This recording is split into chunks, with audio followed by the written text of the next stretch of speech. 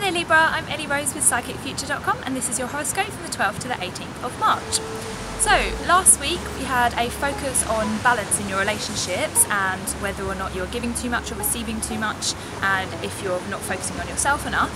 Whereas this week we've got a slight shift in the energies, so we've got Mars moving into Taurus at the end of the week. Now this might make you feel like things are a little bit shaky, a little bit different, and you don't really know how to quite get on with them, whether that's in your relationships or in the way that you are conducting yourself and the things that you are trying to achieve in your life. This might feel a little bit like a struggle, but I know that you have a big old brain in there and that you can put that to use, and anything that you can think through and plan through is going to really help you this week to move past any feelings of emotional struggle or any feelings of being stuck, anything like that. Just plug in your brain, think of a way out and start doing it, and everything will be fine. And keep that focus on yourself as well from last week. Just check in with yourself, make sure you know what's going on, and just keep moving forwards.